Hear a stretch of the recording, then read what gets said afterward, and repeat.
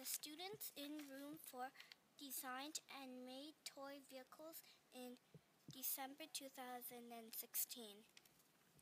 We learned all about the forces and simple machines and science. First, we made a blueprint for our toy. We drew a picture of what we wanted to make and wrote the materials we would need. Then we showed Miss Ling, and she asked us what kind of wheels and axles we would need. We collected materials from home and brought them to school. Some people shared materials so there was enough for everyone.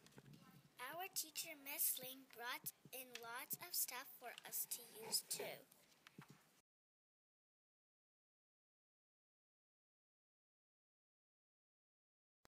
Next, we started to build our vehicles. It was hard to build them. One problem we had was our axles were too long. We used a saw or some scissors to cut our axles to the correct length. Another problem we had was our wheels were too loose. We used tape to help tighten them or put knobs on the end.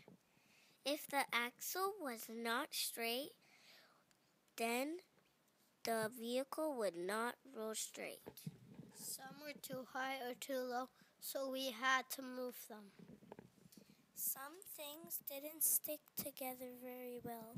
We used hot glue because it was stronger.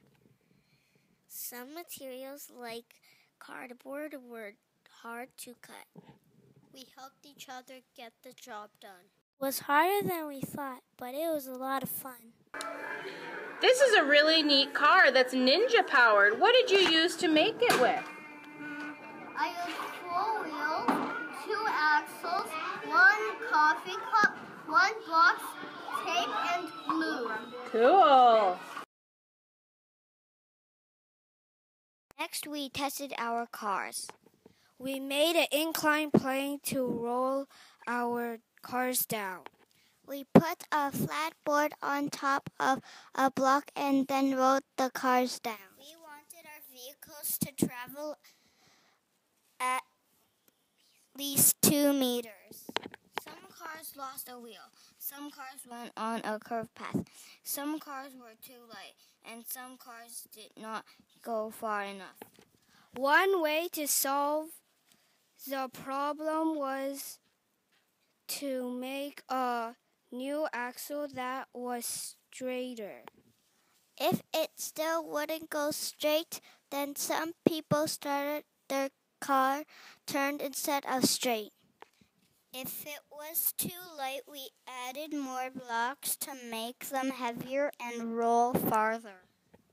Jason added 2 seat passengers to his car. After each test, we made some changes until our cars was the best it could be. Staffy, how well did your car perform on the first test? It stopped when the whole thing passed the inclined plane. And what modifications did you make for test number 2? I made it bigger on the bottom because it was touching the side. Wonderful. Finally, we had a Toy Expo so we could show our vehicles to other classes. We had our cars on our desk and visitors came around and asked us questions about what we made. We wore name tags that said the name of our company and our car. People asked us the materials we used, how many wheels and axles we had, how long it took to make, how hard it was to make, how far did it go, what problems did you have, and what is the name of your car. It was fun to show what we made, but we were a little nervous. People asked us lots of good questions, and we knew how to answer them because we learned a lot about wheels and axles. Jason, what materials did you use to make your car? I used an egg carton, some wheels, and axles, and this laser with the batteries, and I used some construction paper and these pom-poms to make sushi passengers. Neat. How well does it roll? I haven't tested it yet. Well, I tested it 3 times, and sometimes it passed and sometimes it doesn't. Paige, what materials did you use to make your car? So I used a water bottle, and I used some popsicle sticks, and I used a wheel and axle, and some tape, and a propeller, and some construction paper, and some goose paper, and some little pom-poms, and yellow paper. It looks really nice.